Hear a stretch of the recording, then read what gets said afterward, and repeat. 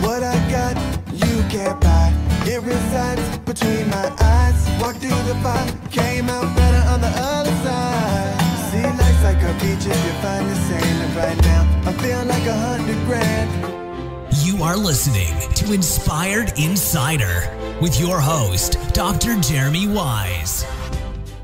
Dr. Jeremy Weisz here, founder of InspiredInsider.com, where I talk with inspirational entrepreneurs and leaders. Some you've heard of, some you've never heard of. You know, it's funny. I had, David and Derrick. I had Nolan Bushnell, who started Atari, and his he was a mentor of Steve Jobs. And in the interview, he talks about Steve Jobs offered him 33% of Apple for $50,000 and why he said no. So I want to hear your guys, maybe Nolan Bushnell story of something you're like, I can't believe we passed on that. Another episode with Dan Zawacki. Big thank you for introducing me to the Firefly Group. Dan Zawacki, founded the Lobstergram, and they delivered live lobsters and seafood around the country, which was groundbreaking in the 80s. And he was the first person in the world to do it. He was featured on Forbes, the Wall Street Journal, Oprah, and many more media outlets for what he did. And now he runs Four Mores, which he helps organizations implement EOS. I have had Gino Wickman on before talking about EOS as well, and that was a great episode. Before I tell you about today's really rockstar guest, this episode is brought to you by Rise 25.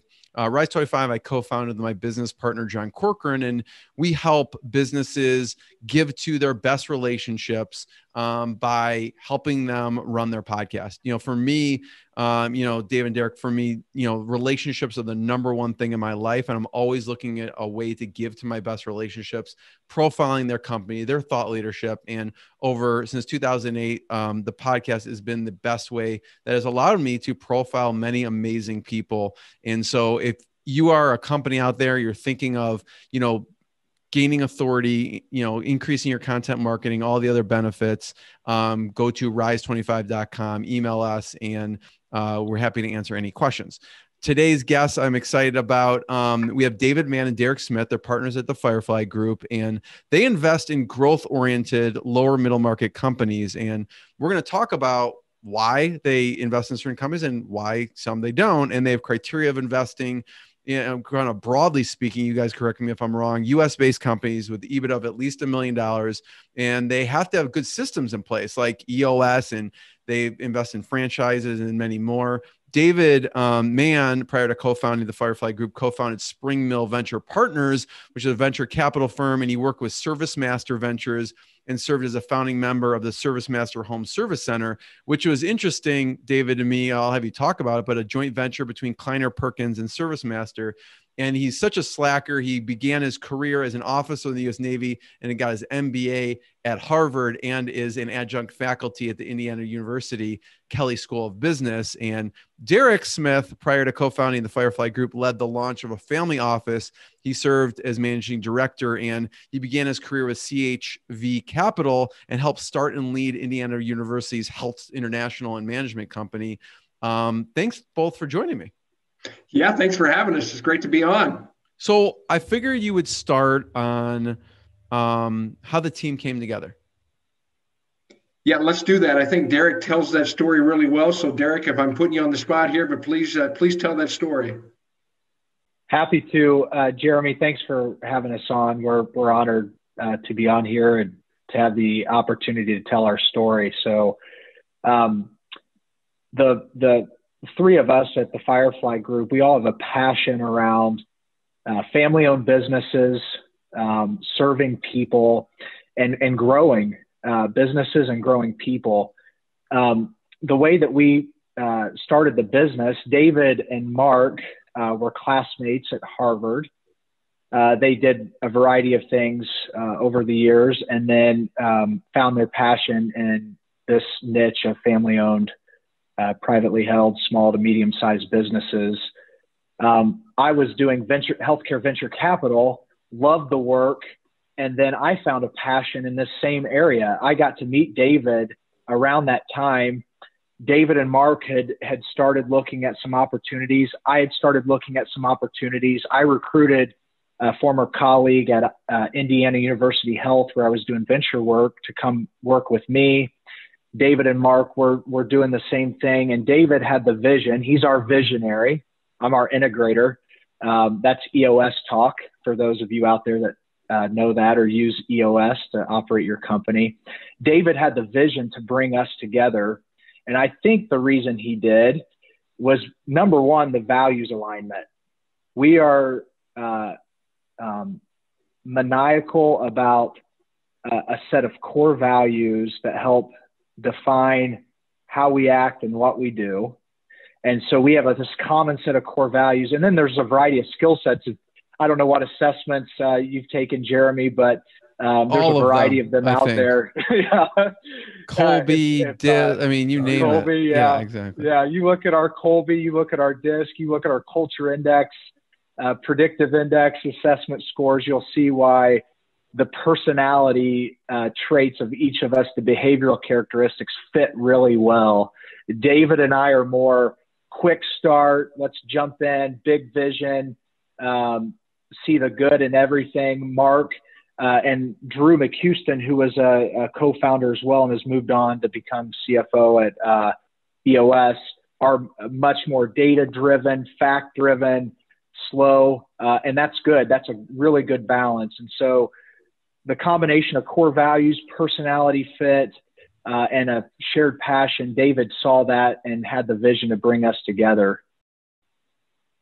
I want to talk about, you mentioned core values, and I want to hear about your core values. But, before we hit record, David, we were talking about, I was asking, what's been a deal that everything on the surface looked amazing? It kind of got through different passes in your company, and then you passed on it for whatever reason. Yeah, it's a good question, Jeremy. I think, as you said, we look at maybe 300 or so a year to do one.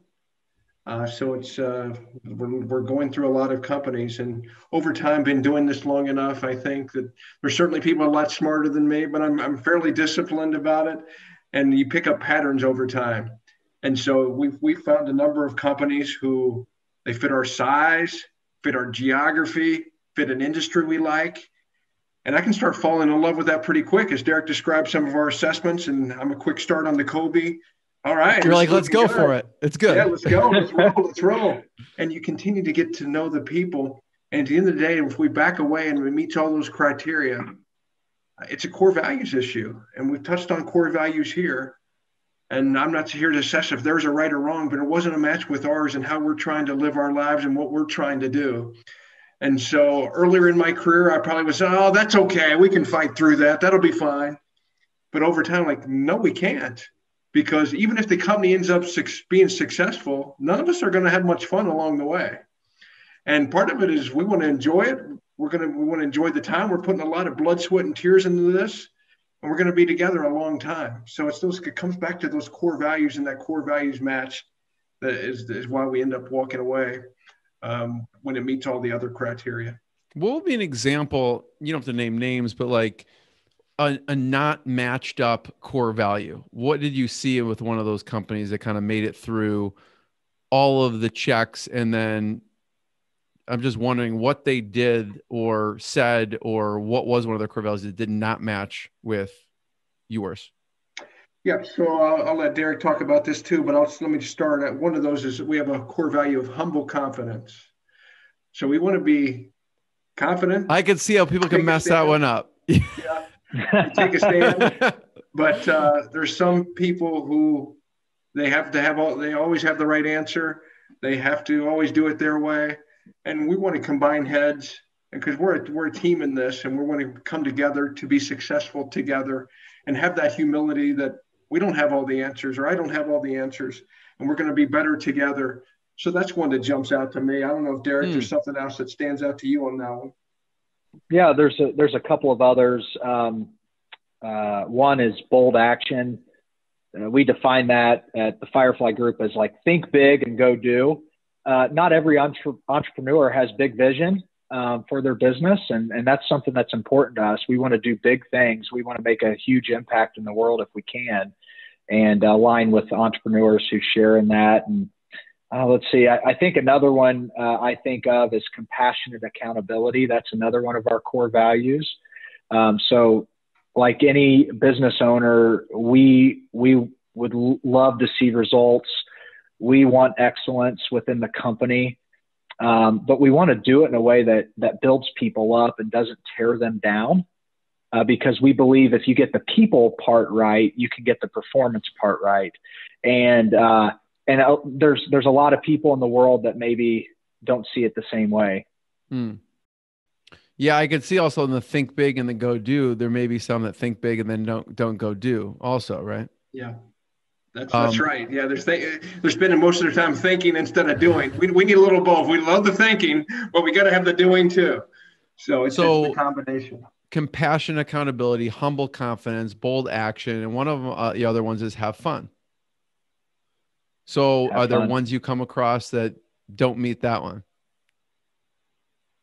Certainly there are. I mean, you think about it, like, I just think about what are the people what do I enjoy in my life? Where am I trying to live in my life? What are my priorities in life I'm trying to live? And so you find people who don't match those, or what their idea of fun is and mine. Somebody's idea of fun is, hey, I'm going to make the most money as I can, as hard as I can, whatever it takes to get there. And that's fine. That may be, as you define, quote unquote, fun. But as we've defined it, we think about some other things. So. Yeah. And do the right thing, kind of act with honor always. I'm wondering, Dave, you could talk about some of the lessons you learned at the U.S. Naval Academy. Yeah. So that's the basis of, I had the good fortune to attend the Naval Academy. It was life-changing to me. I was a blue-collar kid from a little town in the banks of the Ohio River in Indiana. So to have the chance to go off there and meet the people I did, the core values of the Naval Academy is honor, courage, and commitment. Honor is number one. Do the right thing regardless of the consequences to yourself. And that's something that it can be hard to live by. But that was ingrained in me over 4 years. The people I met who were living it, it's just become part of who I am and the basis of much of my personal core values and how I try to live my life. I'm certainly not perfect at it, but it started certainly with my parents, but what I learned at the Naval Academy, it was life-changing. I take with me forever. Yeah. And I want to talk about both of you, David, so when you were growing up, what did you want to be when you grew up?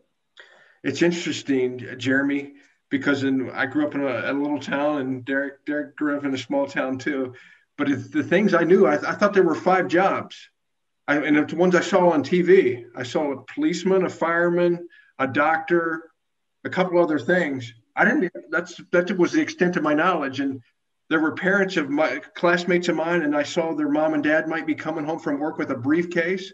Well, my parents didn't carry a briefcase, and I wonder what's in there. There must be some important stuff in there. Those are some important. This guy's a big deal, or she's a big deal. What's in there?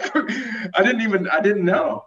And so I was going, I didn't know, frankly, when I went off to Harvard Business School, Jeremy, people said, hey, I want to go work at Goldman Sachs. I'm like, well, what's that? I want to go work at McKinsey. I'm like, what's McKinsey? I'm going to be in venture capital. What's venture capital? I knew nothing. So what did you went to and Derrick, you're not going to escape this question either, but David, so when you're at Harvard, then how did you discover your path?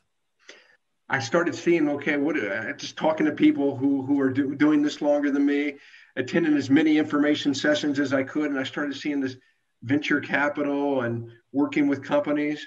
I had the joy earlier in my career as a naval officer to lead teams. That was a great joy to me. One of my greatest joys is being able to lead a team. But venture capital and private equity and doing things like that, you get to work with a number of teams across that on a strategic level. And that seemed like, wow, that's really interesting. And so that's kind of put me on that path of how do I get into that field? Yeah. And we'll talk about Spring Mill, but so Derrick, growing up for you, what did you want to be?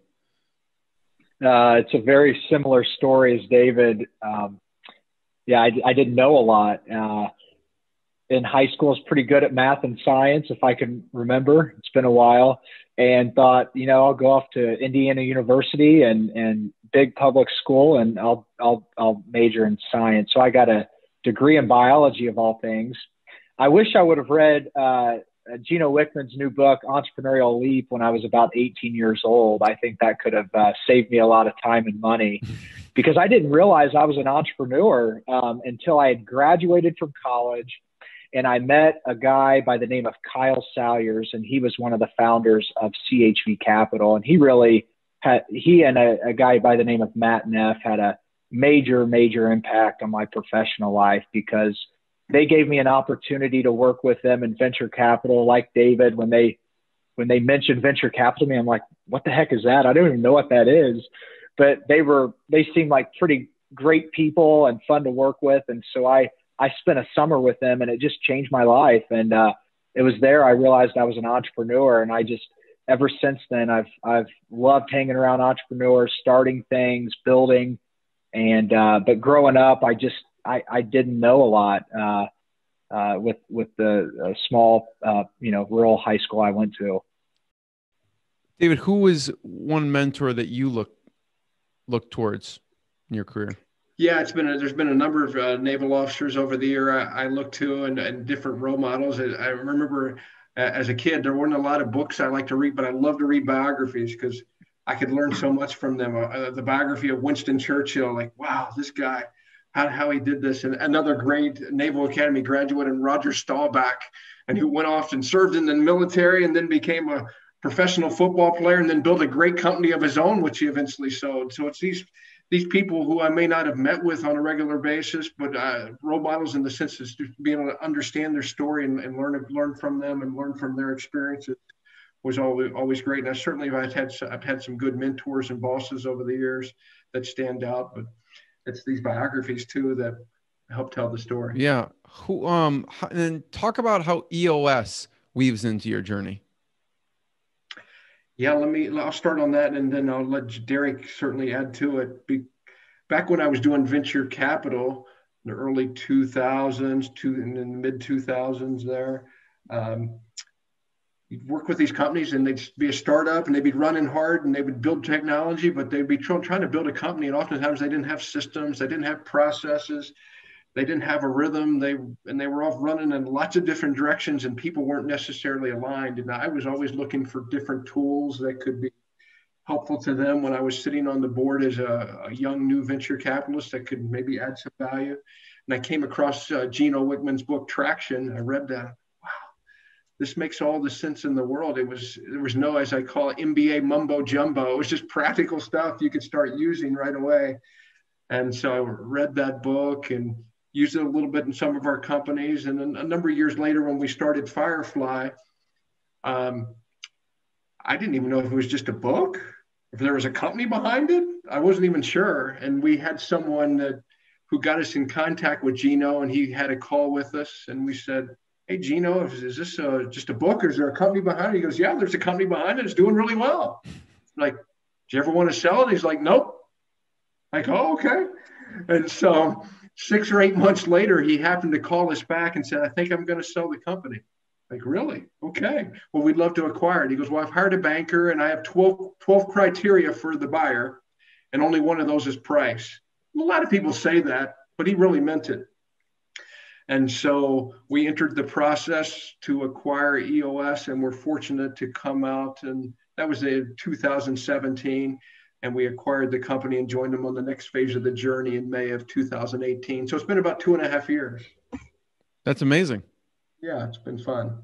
So what is the next phase of the Derrick, journey? you want to talk a little bit about that, or I can keep going, but I want to make sure you chime in here. Yeah, I might just add to your question earlier, Jeremy. I'll never forget the day that David shared the book Traction with me. And he's like, hey, I think you ought to read this book. So I was doing some strategic planning for a company I was involved with. And I'm like, you know what? I think I've got strategic planning down pretty well. Yeah, I don't know about this book, David. He's like, just give it a read. Just read the first chapter. So I read the book and I immediately fell in love with the system and still love it to this day, because it creates just enough structure in an entrepreneurial business to allow you to break through the ceiling, to stop solving the same issues, and yet still be entrepreneurial, which is what I love. And I think a lot of that resonates with a lot of business owners. Like, it's not so much structure that, you know, you're just getting buried in the weeds. You're putting enough of a foundation there that you can build on, yet remain flexible and fast. And so I'll never forget that day. And it's been transformative for me as a leader and as a business owner with the guys at Firefly, and how I go about doing things. So I just wanted to add that to what David shared as well. Yeah. So talk about the next phase. Yeah, it's been a fast and furious 2.5 years, Jeremy. The company's grown significantly. And the centerpiece of all of this is this community of implementers really around the world at this point. That's what makes this whole system go, because it's a great system of practical tools, but it's this implementer community, now 400 plus strong around the world. So we want to continue to make sure we're giving those implementers what they need to be able to have their best practices out there and to build their businesses and build their clientele. So we want to be able to support that. We want to continue to grow the brand, as we say, around the world, because we are around the world at this point. And it's really, we think we're in the second inning of a 9-inning ball game or more, and we're still in the early days of what this can be and how far this can go. You know, I talked about some of your investment criteria in the beginning, but I'm sure that was just kind of a surface level. What are some of the types of companies that you look for or invest in? I can take that one, David. So it's been a journey, Jeremy. When we first started being entrepreneurs ourselves, like we had a few criteria, and we'd look at about any industry where it was profitable, it was growing, and it had good people. I mean, those are the basic criteria. And as we've gotten along in our journey and learned a lot, learned what we really like, what we enjoy, what we're good at, we've gotten better about defining kind of what is Firefly's target market, what's our niche. And one of those areas that we've really focused on, I would say, over the last 12 to 18 months, we call it the human capital sector. And so think of any tools, resources that really help business owners and leadership teams attract, retain, reward, develop people. The reason why that became a niche, one, our mission is around developing people. So that was pretty cool to have, you know, a niche that really aligns well with your mission. EOS was obviously very influential in that and how it impacts people's lives every day. And then there's some incredible trends going on in that space. Every business, big and small, is thinking about those people questions. How do I get better people? How do I develop the people that I have and maximize their talents and give them opportunities? And so that's become a real focus of ours over the last 12 to 18 months. You know, you mentioned, David, traction, and that immediately put that book in, and you didn't realize there was a whole company behind it, but they were on your radar. I would love to hear, if you're able to share, who's on your radar now, and maybe you're not even in conversations with them, but it's just like, we read this book, we see, you know, it's just on your radar. It's not saying you're going to invest in them. I'm not going to hold you to it, but if that person's listening, maybe they'll contact you. I don't know. Who's on your, what companies or books are on your radar now? Sure. Well, I think, again, I'll pass the baton to Derrick on this one, because I think you've done a lot of great work, and we've talked a lot. At our Monday meetings every week, we're talking about companies, and we're talking about themes, and maybe talking about that the entrepreneurial toolkit idea that we've come up with. Yeah, we've I don't know if we want to give away specific names, Jeremy, but we put a lot of work into finding the best companies out there, and I think most of them have heard from us at this point. That's what I spend a lot of time doing personally for the Firefly team. But we've developed this thesis. We call it the entrepreneurial toolkit. It kind of fits within human capital, and it's really taken all those things for the entrepreneur. What do they need to run their business well? And so an example of that is we think there's a lot of opportunity in this outsourced fractional space. So thinking of, historically there's been the fractional CFO. Everybody knows about that, but there's some emerging concepts coming out that are really working well, like the virtual assistant, the fractional chief marketing officer, the fractional VP of sales. Like, these are outsourced HR. These are some really technical, high-powered positions within a company. They're very hard to make. They cost a lot of money. They're very risky. Maybe 50% chance of getting the right hire, but you're paying a lot of money for it. And so we think these fractional options might be better for a period of time for entrepreneurs. That's one. I think some of these personality and behavioral assessment tools are just kind of making their way into the small to medium-sized business world. We use Culture Index at Firefly and Colby. We like those two assessment tools really well for key hires, and would obviously love to grow in our relationship with both of those companies. Those are a few things. David, what would you add? Yeah, I think some may argue with me, Jeremy, but at the highest level, an entrepreneur needs, what do they want? They want the best information, the best data to be able to make decisions. They want the best people on their team, and they want the best customers, great customers, right? And so, to Derrick's point, how do we fulfill those three? And so helping them, what are the companies that give people the best data to make decisions? What are the companies that help people get the best people, whether it's an assessment tool or the like? And how do we help people get the best customers? Well, that's best practices around a fractional marketing person or a fractional. So those are areas we think are compelling around those three. And how do we fill that up? Yeah. Yeah, I could totally see that, not just from like a need standpoint from a company, but also because of the, the world, right? People are now working virtually. And so you can hire the best talent all over the United States, even if they're not in your city now, right? Mm-hmm. So it's probably, I don't know if you've seen that speed up the process of people using these types of services or not. Have you felt that has played a role with pandemic and crisis? Absolutely. Oh yeah. Oh yeah. Certainly in some industries more than others, but things we thought would be over a 10-year time frame happened over a 3 to 6 month time frame, right? So just the level of speed, the level of adoption that EOS, as an example, they were putting on their conference last May, and that conference was intended to be 1,500 people all in person. Well, that conference had to pivot within 45 days and go completely virtual, and they still pulled it off with excellence. And the evaluations and surveys would say people had the experience there was comparable to what they had it in person, which was great to see. It's amazing. Yeah. I figure we would talk about two things. One, I don't know if there is one of kind of like your Nolan Bushnell not investing in Apple story where you passed, and on the flip side, talking about acquisition and navigating acquisition, because you've navigated a bunch of those as well. Sure. Yeah. So there's certainly stories of ones we've passed on, and I don't know if there's any as compelling as that one. Maybe I don't know in the world, yeah. David, if there's anyone as crazy as that one.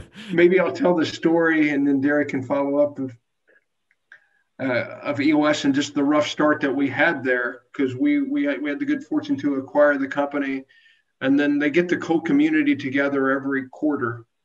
And so that community was brought together, and it was the first time we got to meet the community of 300 plus people, brilliantly smart, talented people from all over the U.S. and really all over the world who come together. And so we were there, and I was asked by our team to stand up in front of them and introduce ourselves as the new partner of EOS. And I made a few opening remarks, got a few head nods and smiles, and people were like, oh, okay, like this is going reasonably well. And so then I finished that up, and people asked, hey, I said, do you have any questions? Happy to take a few questions. And people gave me a few softballs, and like, okay, this is going well. And then somebody said, hey, tell us what your core values are at Firefly, and which we talked about that earlier. And I was a deer in the headlights and could not name one. And so here I was talking about, we're a core values driven firm. Core values matter to us. This is how we live our life. Okay, well, tell us about them. I couldn't name one. And so my failure, my embarrassment to me and our whole team had us come back together as a team and relook at those core values. So now those are ingrained of us, because if they're truly who we are and living them, I shouldn't have to like memorize what I put on a poster. It comes out of me because, hey, you see it exhibited in me, and it's just how I'm living my life. And so that circles back to this core value conversation and what that now means to us. Before it was a slogan. So. Yeah. From then on, I would wear a wristband like the quarterbacks wear with them on my wristband and be like, let me just exactly. hold on here. No. Exactly. Derrick, what about you? Anything stick out from your journey as, maybe a big challenge? It doesn't have to be like you passed on something that ended up being super successful or anything, but maybe just a big challenge that you had to push through. There's lots of ups and downs when you're an entrepreneur, when you're a business owner, and you're leading, operating, owning, small to medium-sized businesses. There's just a lot of ups and downs. And I think one of the challenges we face is, everybody that gets into buying companies and wanting to lead, they feel like, okay, everything's just going to go smooth. It's going to go up and to the right. And, the world we live in is anything but that. It doesn't happen very often where a company's just kind of smooth sailing up and to the right. There's big decisions, big challenges. There's people issues. There's market issues that come up. Sometimes investor issues, and there's a lot of challenges. And I think that's why it's good to kind of have, great partners at Firefly, and for entrepreneurs out there that, own a company. That's why it's great to have a solid leadership team, because all those ups and downs that come every week, every quarter, you got to have a team. You got to have a group of people, with a set of core values, a similar mission, and a vision for the company that sustains you through those ups and downs. Otherwise, you just won't get through it.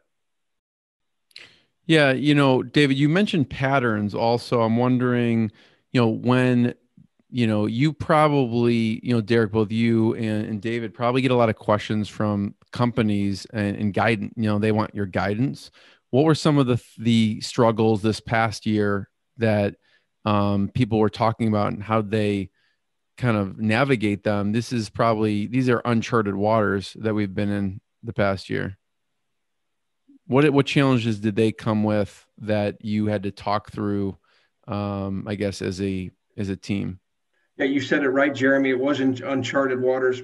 It's something that even though I feel like I've developed some pattern recognition, in my pattern recognition, pandemic wasn't one of those I'd seen before.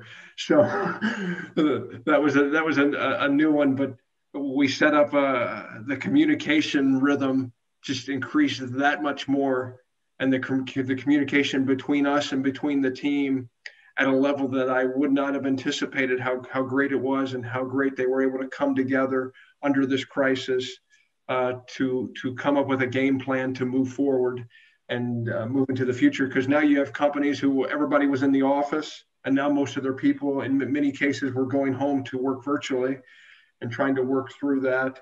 We're very big on culture, and how do we develop a great culture that fills people up? And now how do you keep a culture together when you're not seeing them? One of our companies here in Indianapolis, Dealers Wholesale, we had a brand new CEO. He'd been on the job 60 days, and now he had to face this. He didn't even really know his team yet, let alone being able to. And now they're all out of the building. So here he is trying to get to know his team, develop a rapport with that team, get that team to trust him, and they're not together. And so they were just being able to give them some of the tools. Some of those are EOS tools. Some of them are other tools that we've used just through our experience to help navigate those waters was important. Yeah, that's something to be thrown into. It's not an easy situation. Yeah. I'm going to ask each of you about maybe your favorite navigating acquisition story. Before I do, I want to point people towards your website. Everyone should check out thefireflygroup.com. It's spelled thefireflygrp.com. Check it out. Check what they're doing. Are there any other places we should point people towards on your website or online? Yeah, certainly we have a presence on LinkedIn. We're always looking to connect with people on LinkedIn as well. So you can find us there under the Firefly Group or individually by name, Derrick Smith or David Mann or Mark Snyder. So we're all out there. That's a good place as well. So favorite navigating acquisition story? You want to start on that one, Derrick? Would you like me to? Let me think for a second, Jeremy.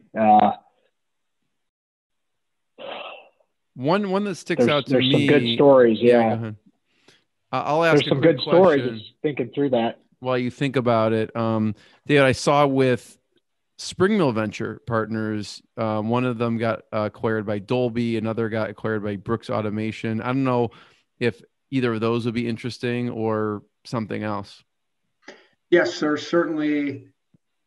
We can tell the story. I'll tell the story of that. It goes back a little bit, but when I first got into this business as a partner was at Spring Mill Venture Partners here in town, one of the founding partners of that.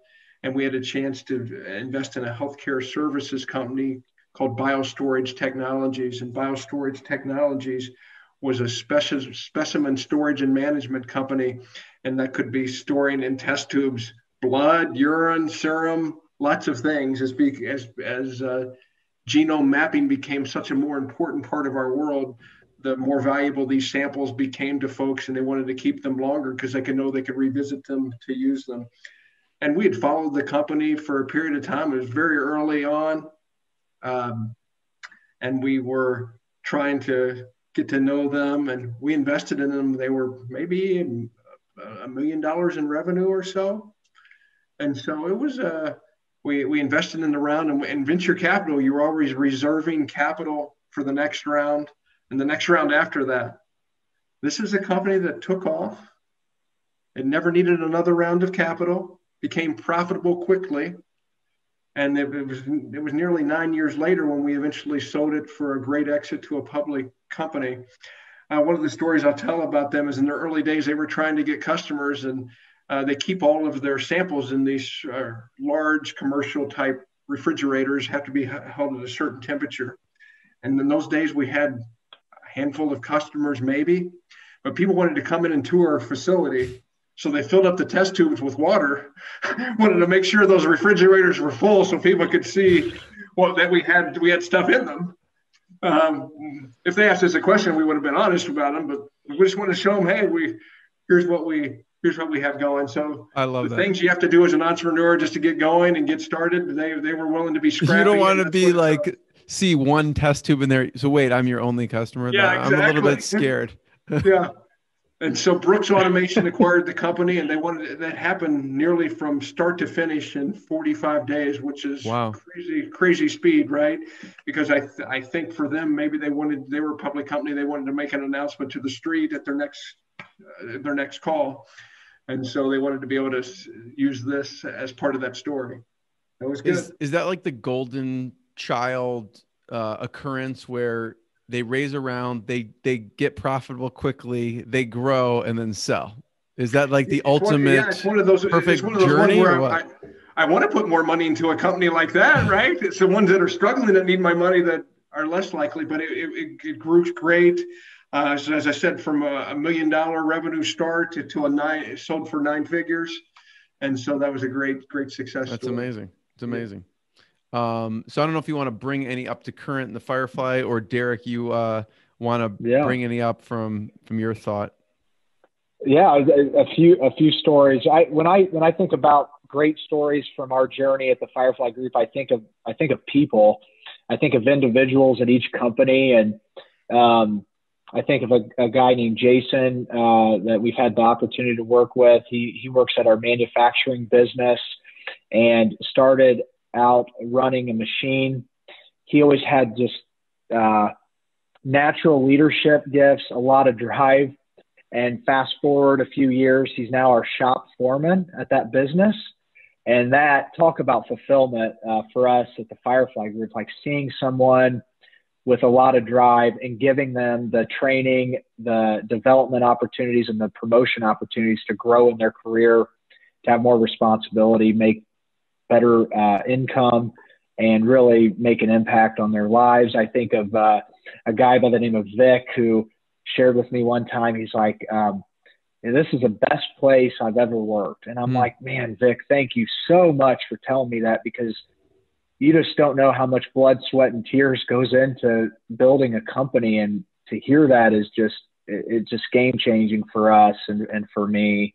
I've got a funny story. It's not so much, well, it's tied to people, but when I'm not going to share the name of the company, but when we bought it, we were all excited to get up in front of the employees and announce that, we were the new owners. We were partnering with the leadership team, and the former owners get up and say that they've sold the business, and this is in front of all the employees, like 70 employees or something.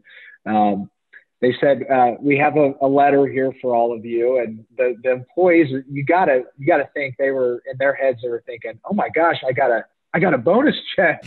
The owners are going to give me a bonus check. And so he hands out this letter to every employee. And we had no clue. We're standing in front of all the employees as the new owner.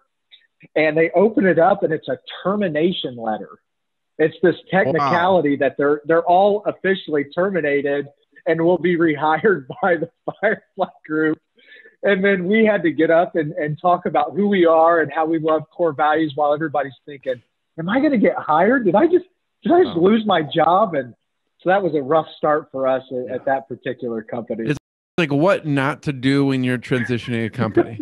Hiring that's your next book, what not to do when you're transitioning a company. And that is hire everyone a letter right before we're about to make an announcement. We took over, like, welcome to the Firefly Group. Yeah. That was fun. That's crazy. That was fun. I wish they would have consulted you on that one before they did. Yeah. And then they walked out of the building, and we were left standing there. How do you think that's a good idea, though? It's like, who were on the board to be like, let's go with that one. Hire everyone. Let's give them a letter and fire them. Yeah. It's not really firing. I've got a better story, Jeremy, than that. When we bought EOS, Gino Wickman, Don Tenney, the two co-founders of that, David mentioned they had 12 criteria. Price was only one. Another one of those criteria was core values. And from the very first time we met them, all the way up until the day of closing, they were challenging us to see if we really met their core values bar. And that was so unique. And that was difficult, like, to go through that, because you negotiate and you go through legal contracts and all this stuff. And they were challenging us, making sure that we had the core values match throughout the whole process. And man, that was an incredible experience, just kind of on the other side of things for us. And that really set us up well and helped us understand the DNA of that company and how to be a good steward of it going forward. I want to be the first one to thank you both for this, for sharing your knowledge, sharing your expertise. Everyone check out thefireflygroup.com. We'll link it up, and check out other episodes. Thank you both, David and Derrick. It's been an absolute pleasure. Yeah, it's been a lot of fun. Thank you for having us. Thank you, Jeremy. What I got, you can't buy. It resides between my eyes. Walked through the fire, came out better on the other side.